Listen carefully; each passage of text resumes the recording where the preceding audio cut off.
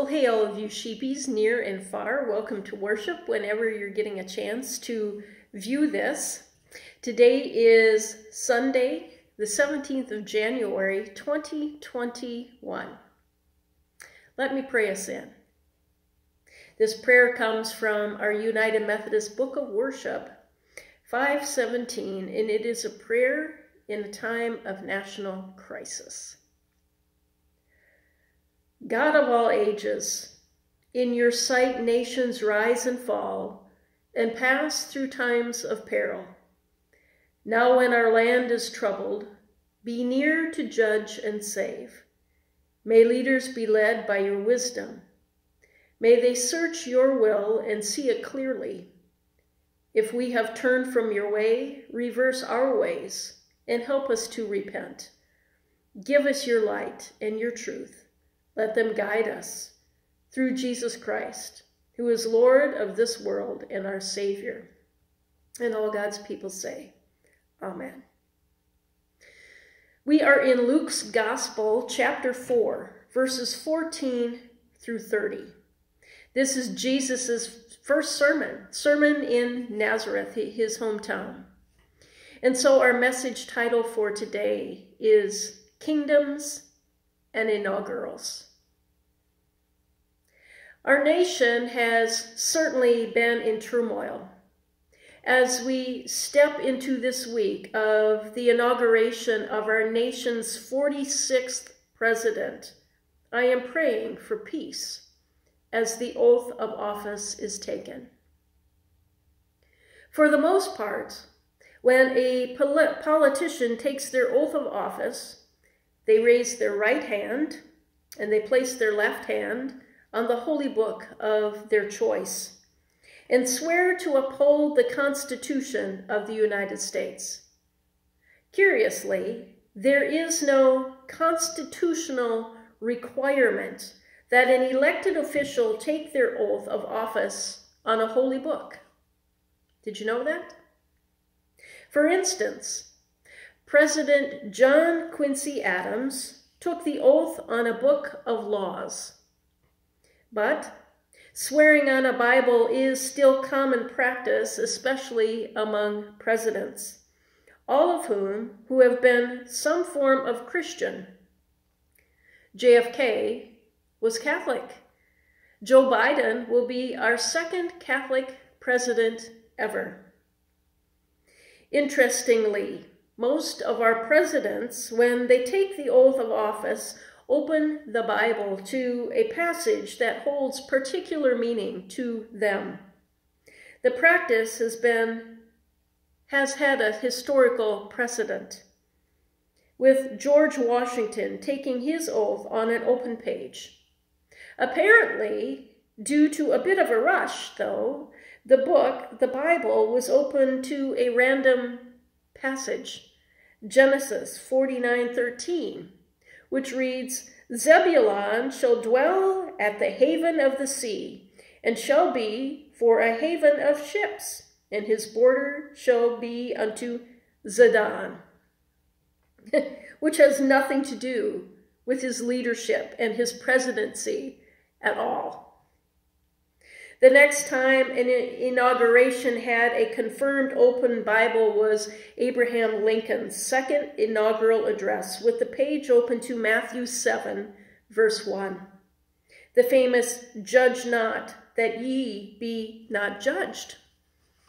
Matthew 7, 1.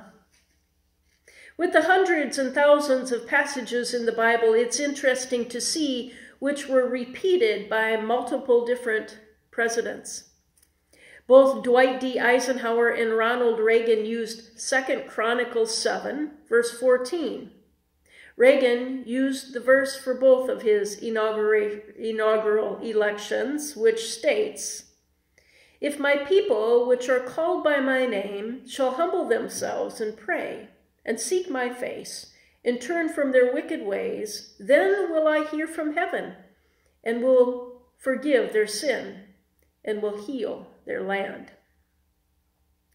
Both Warren G. Harding and Jimmy Carter used Micah 6:8, which reads, He hath showed thee, O man, what is good, and what doth the Lord require of thee, but to do justly, and to love mercy, and to walk humbly with thy God. The peaceful transition of power is a cornerstone of American democracy. But historically, the inauguration ceremony has not been without its fair share of drama. So it is with our scripture text for today. And so let's dive in to Luke 4:14 through 30.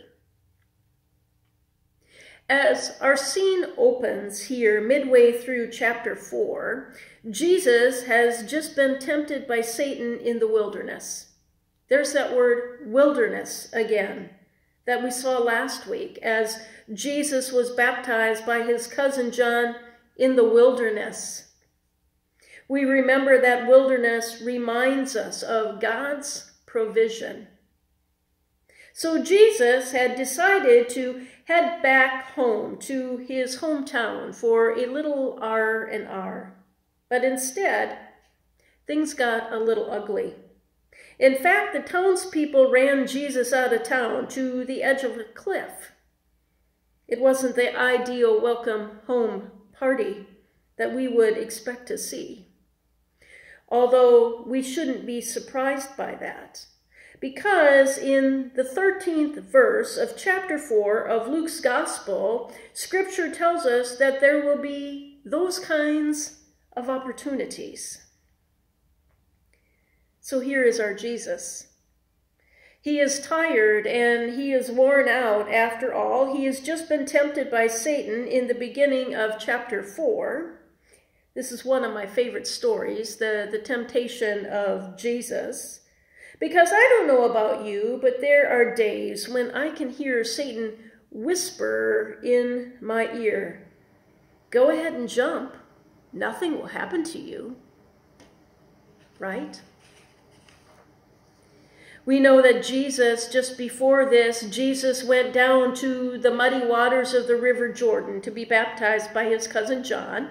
That was last week's text. And the heavens open and God claims him. "This is my Son, with whom I am well pleased." Beloved. Remember the word? That words matter? Beloved.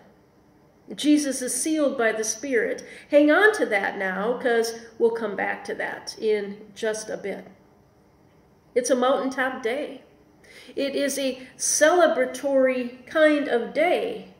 And then he goes into the wilderness, led by the Spirit. That's interesting, huh? Led by the Spirit to the wilderness to be tempted by Satan for 40 days, eating nothing and becoming very hungry. We know there were 3 temptations. Physical.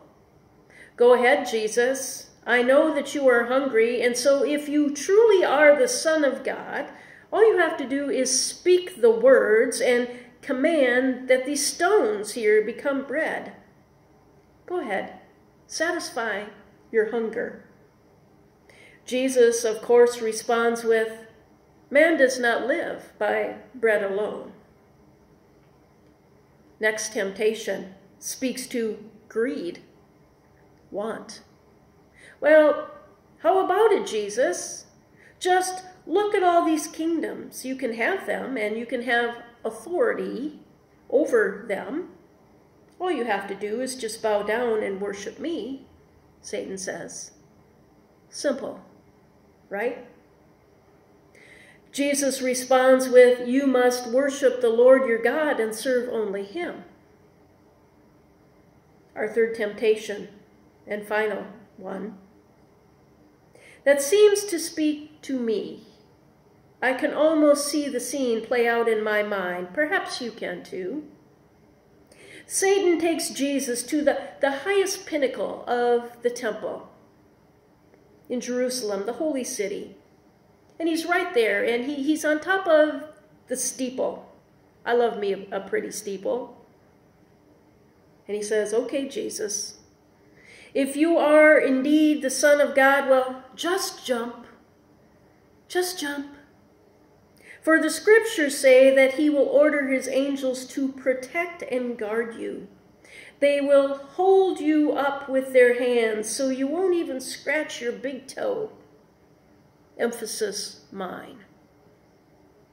And I love Jesus' response, and I like to make it sort of a breath prayer when I can feel Satan breathing down my neck with those same words. Come on, Lori, just jump. Nothing will happen to you. Jesus responds with, but the scriptures also say you must not test the Lord your God. Amen. Then it's finished. The temptations are finished until when? Verse 13 says, when the devil had finished tempting Jesus, he left him until the next opportunity came. Friends, I think sometimes we miss that part. We skip over that last verse. We get comfortable, and we forget that Satan is real and will use every opportunity that he can to try to hold us captive. He weasels in, and he finds what pushes our buttons, the things that hold us captive to being a slave to him and of this world, rather than being ransomed and rescued and free, a son or a daughter of the King. Are we living a life of captivity, or are we claiming free indeed? We need to do better at offering Christ. We need to do better in stepping out of our own little boxes, and we need to do better at offering an invitation to a life of freedom rather than holding people captive. This was the issue that day in Jesus' hometown, too, The hometown boy was home. Whoop, whoop. News had traveled that Jesus had been teaching in the synagogue in the region. Now, well, isn't that wonderful? Did you hear? Well, I grew up next door to him, Well, I used to babysit him back in the day. The talk. And now Jesus has the opportunity to teach in his hometown synagogue, his hometown church. But it didn't turn out the way that the townsfolk had expected it to, because they were expecting for this to be about them. What's in it for them? Surely the hometown boy had a special teaching for them. Well, indeed he did, by the power of the Spirit. Inaugurals. Inaugurals are supposed to be celebratory, pomp and circumstance. But our nation's circumstance at this moment is guarded heavily by the National Guard. The National Mall in Washington, D.C., in which Americans have gathered to be a part of inaugural history so many times before, is now closed off under security because of the events of insurrection of our democracy. Our freedom at the moment feels pretty restricted and guarded. Jesus' visit to his hometown was also supposed to be a celebration. But it ended in much of the same way. A riot broke out because of his inaugural address and talk of a new kind of kingdom, God's kingdom, always opposite of the world's kingdom. And Luke does such a great job at emphasizing that. When presidents give their inaugural addresses, they usually lay out their agenda, their priorities. Here in the synagogue that day, our Jesus was doing much of the same. As the scroll of the prophet Isaiah was handed to him, Isaiah 61 here now, and Jesus found the place where it was written. He opened the holy scroll. He laid his hand on Isaiah's words, and he read, "The Spirit of the Lord is upon me, for he has anointed me to bring good news to the poor. He has sent me to proclaim that the captives will be released, that the blind will see, that the oppressed will be set free, and that the time of the Lord's favor has come." This is the scripture passage that Jesus has opened as he begins his ministry. Just as these presidential leaders have chosen passages of scriptures in the past, this is Jesus's choice. Did you see the 3 times it emphasizes me? Pertaining to him. Well, everyone gathered was wowed. Isn't this Joseph's son, the carpenter? They were wowed in the moment. Everyone was gracious for the moment, until Jesus reminds them that it isn't about them. Ouch. He reminds them, well, you will undoubtedly quote me this proverb of physician, heal thyself, meaning, okay then, do miracles right here in your hometown, like you do for everyone else. That's what they were getting at. Dazzle us, Jesus. You're for us, right? But he again reminds them that the prophet Elijah was sent to reach out to a foreigner. So was Elisha. Jesus was sent to set the captives free. And so are we so sent.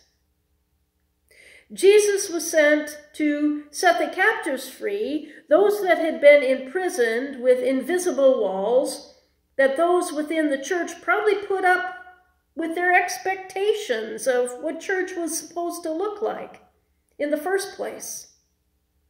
He reminds them that his priority, well, it wasn't for them exclusively, and the them, their pomp and circumstance quickly turned to just circumstance. Let's pause a minute to look at some statistics for this time and place of the year 2021 to give us something to chew on before we continue on here with our text. The Pew Research, Pew as in P-E-W, as in Church Pew Center, measures religious statistics. Some stats from the year 2020 include, of people surveyed in the United States when asked if God exists, 56% said that they were certain that God exists. 56%, little over half. While 25% said that they were fairly certain that God existed. Of those surveyed and asked how important is religion in your life, 46% said very important, less than half. 28% said, well, it's somewhat important, and 23% said it's not important. When those surveyed were asked, how often do you pray? 31% said that they prayed several times a day. 18% said that they prayed once a day. 16% said that they never prayed. I do hope that these statistics challenge us to remember to offer Christ in all that we do. We are called to offer people Christ. People do not need to see our allegiance to a certain political party. or even a certain political leader. Even though we live in a nation where our government is a democracy and we have the freedom and the liberty to elect and support a political candidate and a political party. What people need to see in us, especially in this time and place in our lives, is that our allegiance is to Christ. I think the time of the Lord's favor is upon us. There are too many captives. There are too many who are blind to what Christ has to offer. Freedom. Unlike that of the world, here in this time and place, there are too many living in oppression of labels and life's circumstances. There are too many who live in prisons without walls. Too many who let their past life define them. And boy, Satan seizes an opportunity there too. Too many who hear that little voice of, I don't measure up. Too many who are sealed by the enslavement of sin, not knowing that they can be sealed by the Spirit instead. The time of the Lord's favor is here. And hear the good news. Each of us gets to be a part of that, if we so choose. Where's our allegiance?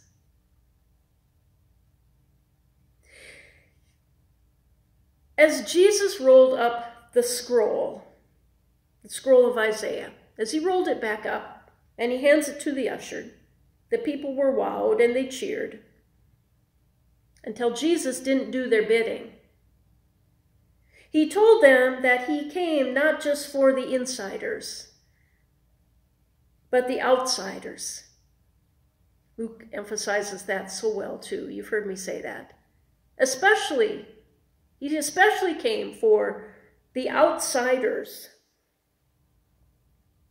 Because God's kingdom looks and acts differently than the world's kingdom. What we saw at our nation's capital, with flags flying, claiming Jesus is my Savior, was not the way of God's kingdom. That was not the way of God's kingdom. Jesus is my Savior does not belong on a flag. It belongs on a cross. It belongs on a cross. This is the only true freedom. We can't blame the disciples either. They thought Jesus as Savior was here to overthrow the government of that day too. And by golly, they were ready to stand by him when he did. Until they saw that their Savior was one who didn't fight back, but rather one who acts justly, loves mercy, and walks humbly with God. Jesus as Savior didn't use force. This Savior didn't play to politics or even religious insiders.